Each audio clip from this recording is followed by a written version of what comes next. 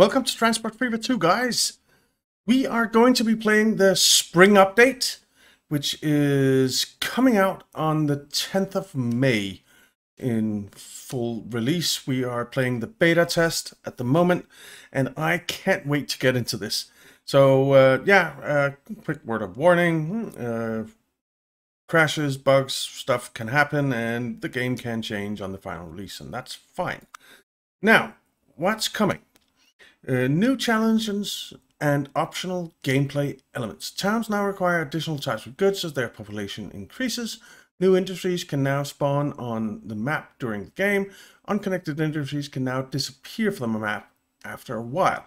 That's really cool. So if you're not using something, it'll just go away and maybe pop up somewhere else. That is very, very cool. That is very, very cool. I really like that. More control over road and ship lines. The preferred lane can now be selected for road waypoints. Awesome. Buoys can now be used as waypoints for ship lines. Awesome. Alright. Better cargo and passenger management. Alternative terminals can now be configured for all line stops. Terminal cargo capacity can now be expanded across stations using modular buildings. The loading and unloading time will now be extended if the platform length is not sufficient for the train.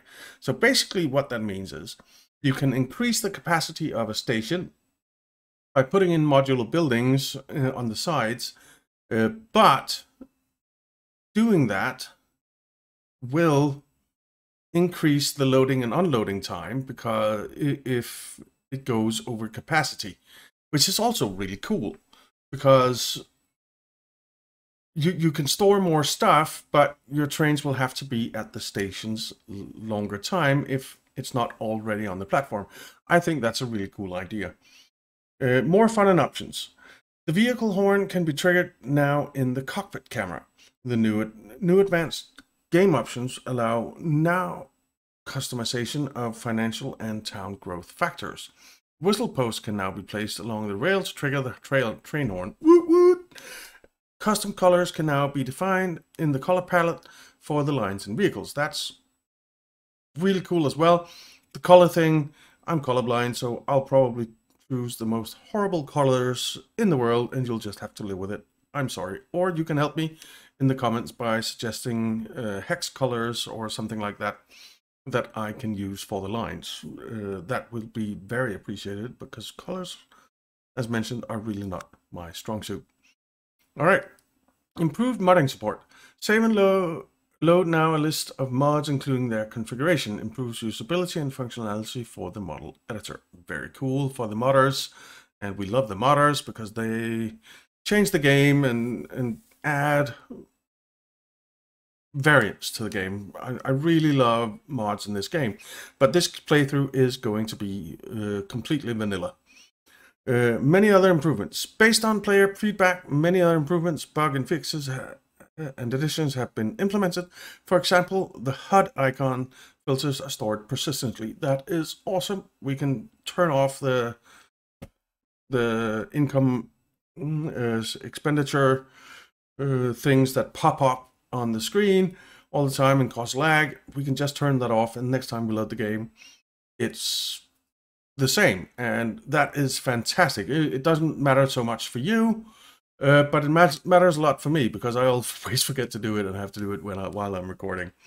The release notes show in detail what has been improved, so I encourage you, if you want to go and take a look, go check out the release notes for the spring update, which we are jumping into right now. And the first thing we're going to do, of course, is to set up our map, and we'll be right back doing that. All right, let's set up our game. We're going to go a free game. We're definitely not going tiny. We are going megalomaniac.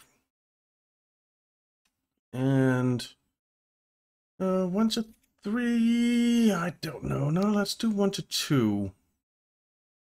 Let's do 1 to 2. Towns, high. Industries, medium. Let's go with that. We'll go with a dry climate, and we're playing in the US. We're playing in the US. I don't really like the look of that map. There are a lot of rivers here. I kind of like that. Let's see what this looks like. Come on, generate it.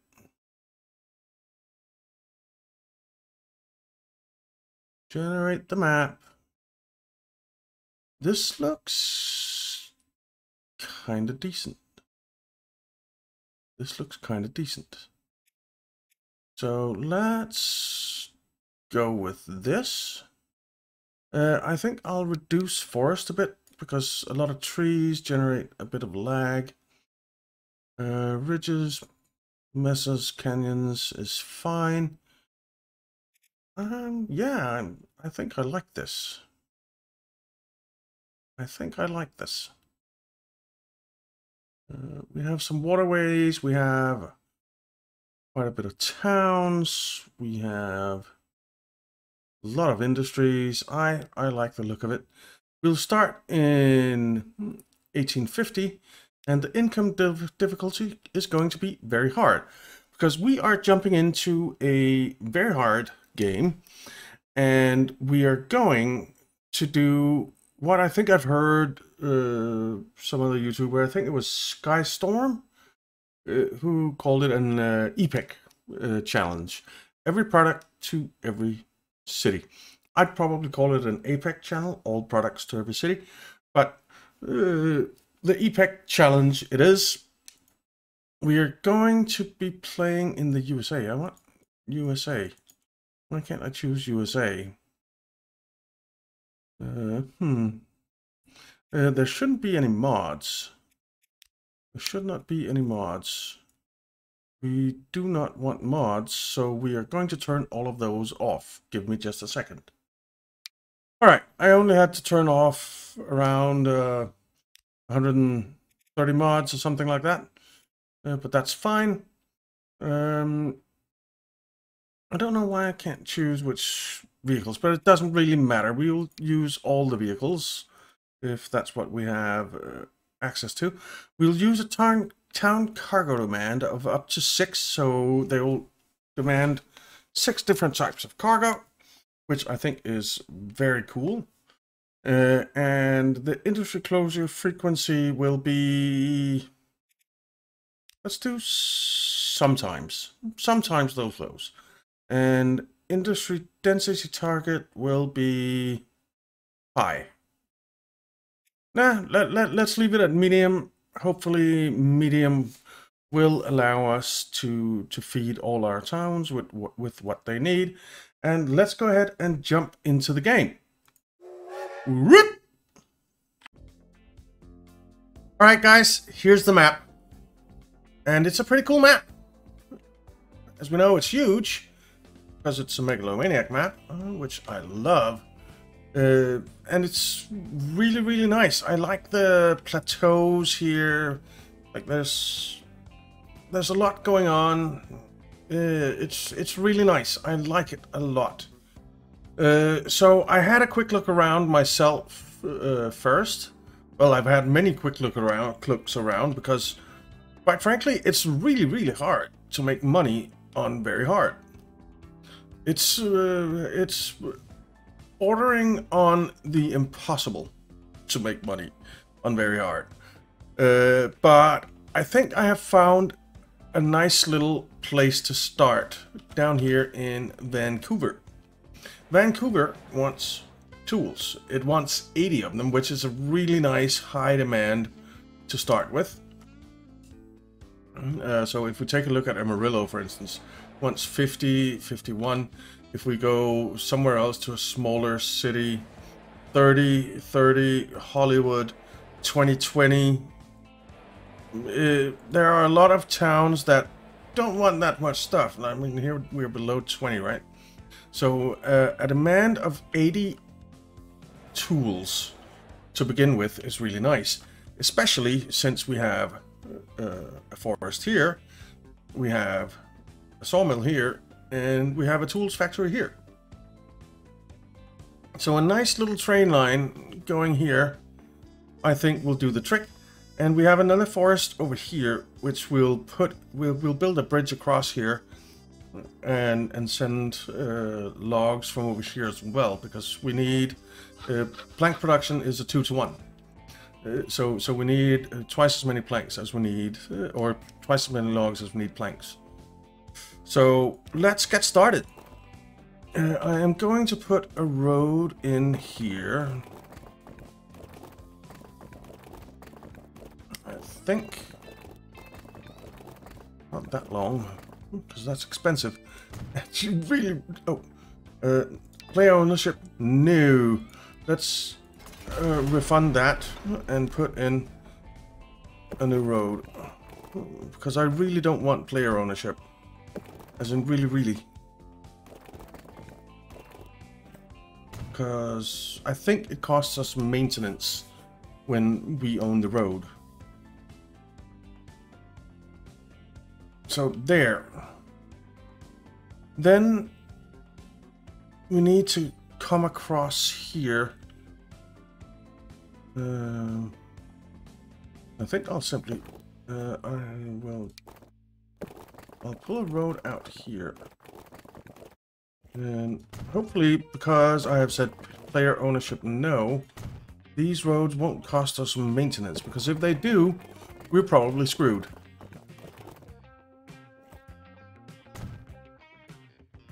And let's come across on a bridge here. That's gonna be expensive, but it kind of is what it is. Apparently we can't do it from that low down. So let's pull back a little bit and try and come across.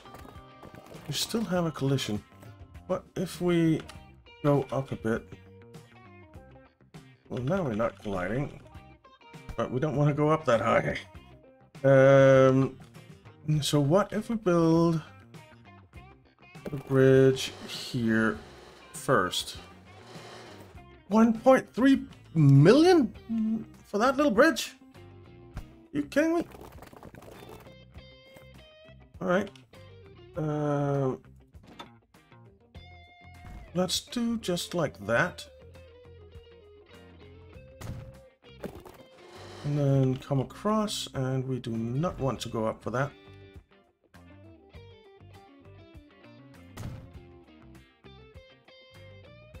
And then come down. It was expensive still, but that is just the way it is. We're going to be spending a little bit of money here in the beginning, and it's not great, to be quite honest, because the more money we spend, the bigger a loan we have.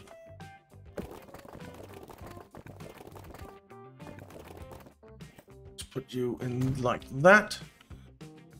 So that's that road done. Then we need, let's put in our rail buildings here. Now I want 2 trains on this. And I think we'll put this in here, and I know that it digs in to the terrain, but there's really nothing I can do about that. So we put you in there. Then we want, oh, and dang it, can I get a refund? I can, because I do not want it to be 160. I want it to be 120. We really don't need it to be 160. So we'll put it in like that instead. And then we'll... I am wasting money left and right here. I really hope it doesn't come back and bite us in the ass. So we want just 1 terminal here. But for the next one, we want 2. And we want it to be runky. I want it to be over here somewhere. Let's say here.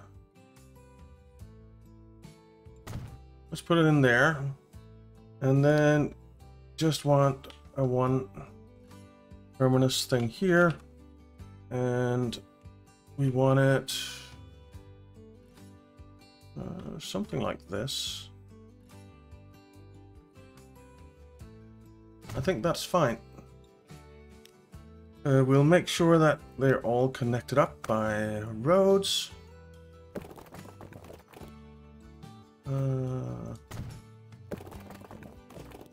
Alright. That works.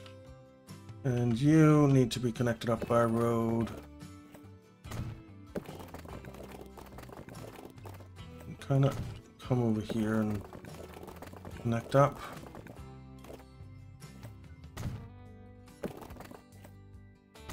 And hopefully you catch that, yes. You catch that, yes. And you catch that, yes. Okay. We're off to a start. So this basically needs to come in here.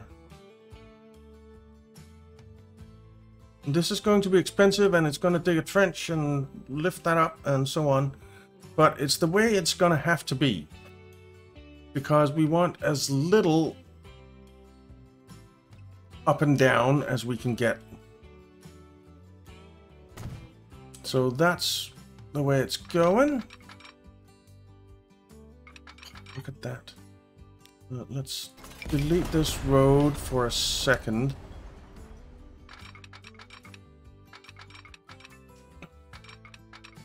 We will take a little bit of up and down here, I guess.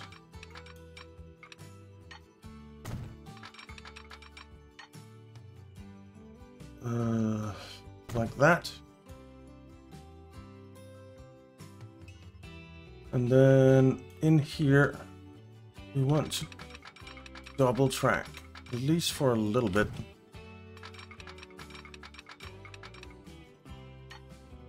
So that we do that. And that we do this. So that we can cross. That'll work. And then we'll put in that street again because there's a complaint from the city council. So we'll put that street in again. Okay. So that's the rail line set up. Then we need some truck stops. Let's just make sure that we have the right thing. We'll make them 20 meters long, I think. And we will put in a truck stop down here. Like so. We just need a drop-off point here. So let's just make a drop-off point there. Then we need a truck stop up here. Now, that does not reach that, so we need to put in a little street here.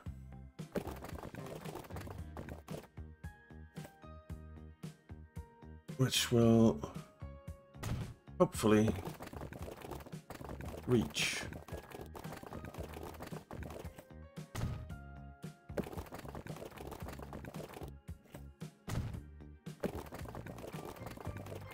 Like that. And we'll put you in up here. There seems good. And then, last thing, a drop-off point in town. And here seems good. We catch everything that wants tools. Alright, now, I did promise to come up with some naming conventions, and I have. I don't know if they're any good, but they're naming conventions. So, they will be, this line will be CRG Cargo,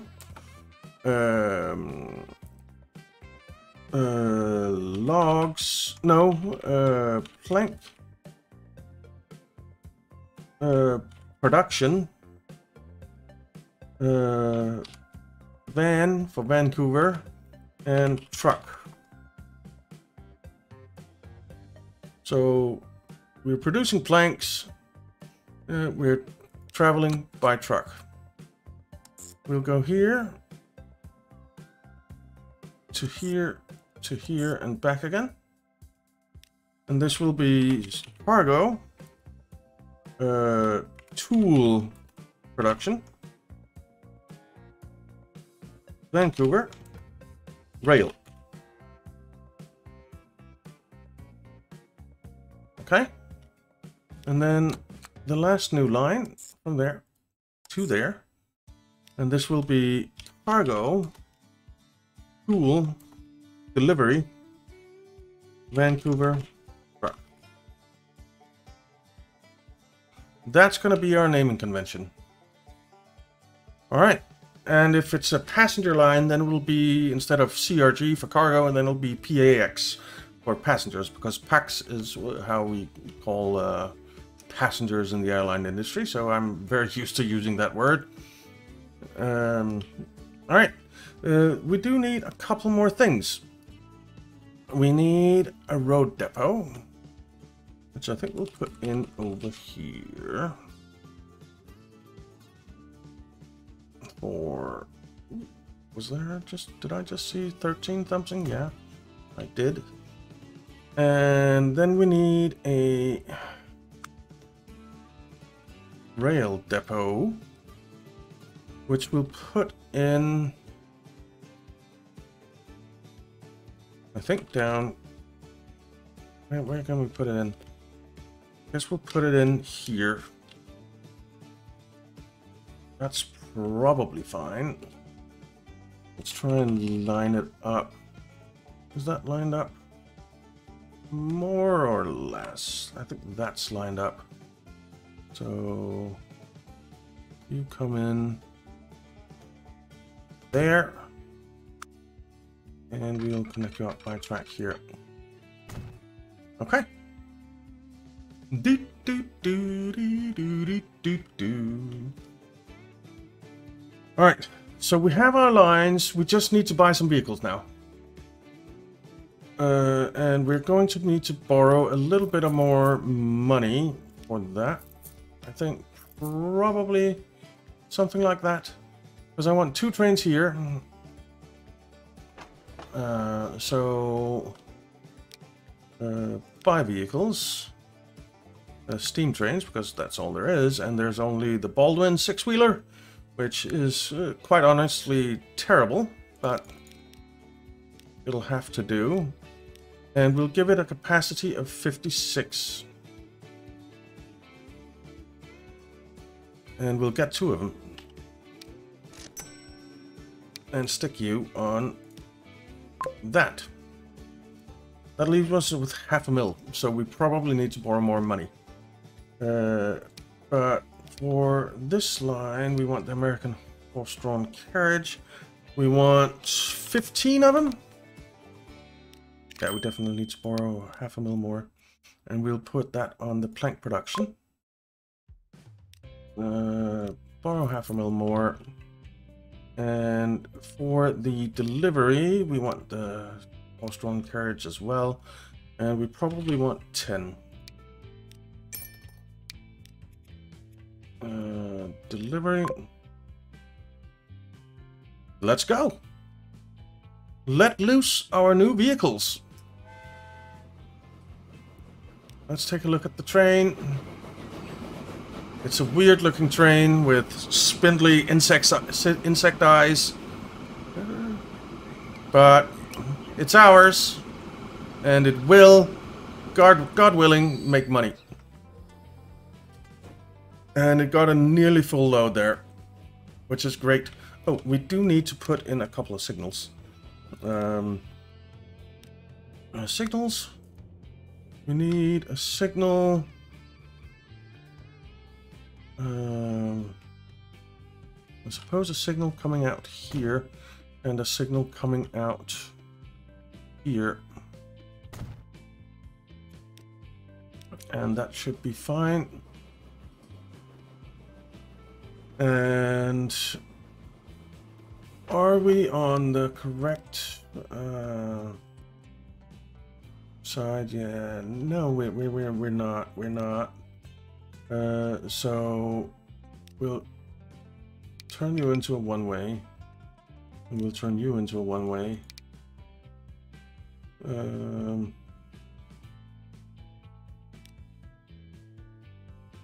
see. You're gonna come down and block. So I really need you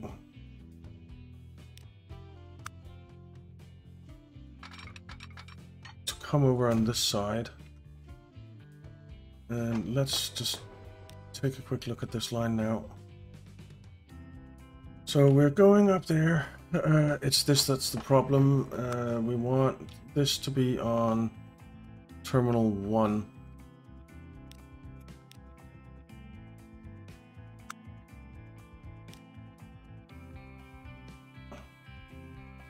And then why can't you go down? Oh, there's a little snafu there. The rail tracks. That's better. And we have that so that you can get over there. This should fix it. Let's turn you around.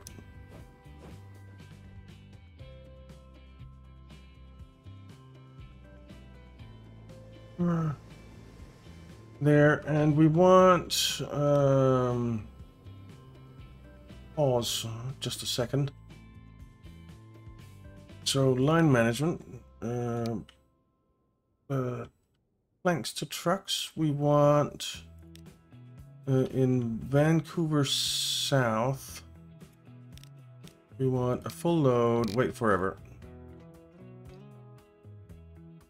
And on the train line in Vancouver West, we want a full load. Okay, and for the delivery trucks, we want in Vancouver Halt a full load. Wait forever. Go. That saves a bit of money on maintenance.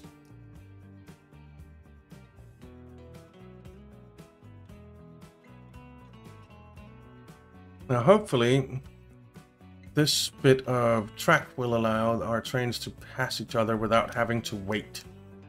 That's the idea, anyway.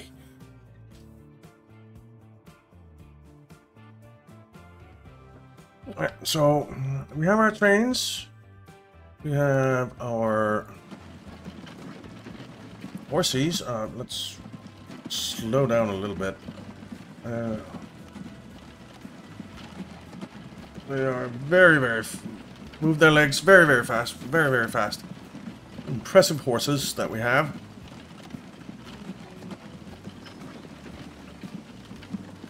Nice view over the river and beautiful.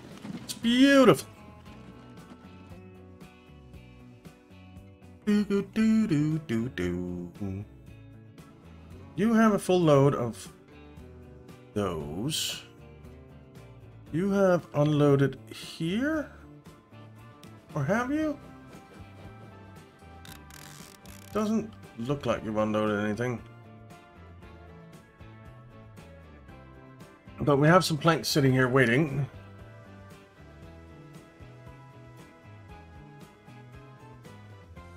We'll see if we need to extend this in the middle somehow.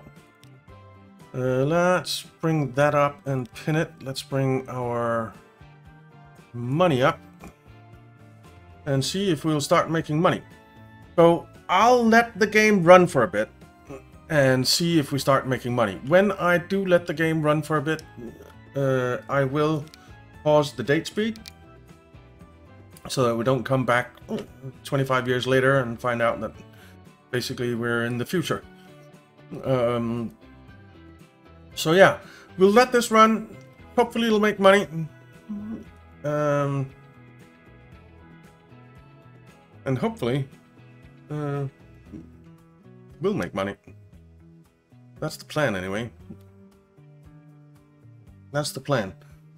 So yeah, thank you very much for watching, guys. I hope you enjoyed it. If you did, why not leave a like and subscribe, and I'll see you. No, that's not where we are. We're just taking a little break. We're just taking a little break because we need to see if we actually make money on this. So I'll be right back. Not next time, but this time.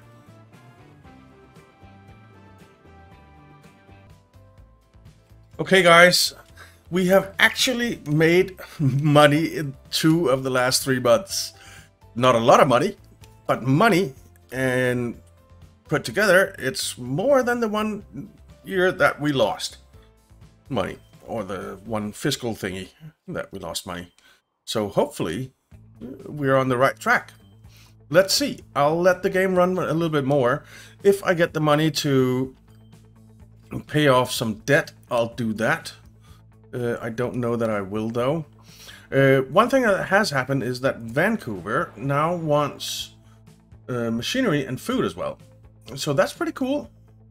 So that is one of the new features of the spring update, that the cities will want more products. And that is really, really cool. I really like that feature. We had it in a modded way, but now it's in the base game, and I really, really appreciate that. But yeah, I'll let the game run a bit more, and we'll see what happens.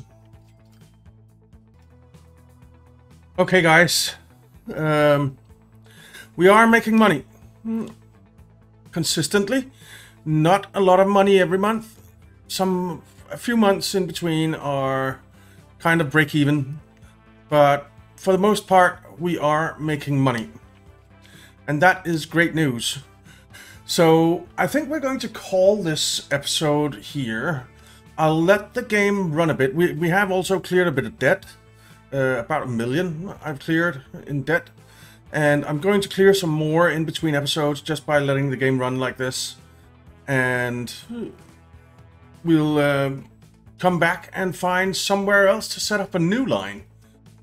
Because this one line, obviously, well, one circle thing really isn't gonna cut it in the long run. But for right now, we are making a profit. It's been rough. I think the game has probably been running for around 3 hours? 3 hours or so. I've just had the game running. To start making some money, making a little tweak here and there, adding a truck, removing a truck, trying to get the ratios right, or the rates right. And I think we've pretty much hit a good rate. So we're delivering 117 tools. Vancouver needs 115. So that's pretty decent. That's pretty decent. But the key thing to take away from this is you really need trains, because the trains are obviously what make us money. The road vehicles don't make a whole lot. They make a little bit, but not a lot. And basically you need your trains to be carrying goods in both directions. If they're not carrying goods, picking up, dropping off in both directions, then you're screwed. So yeah, we had another good month. That's the best month ever, I think.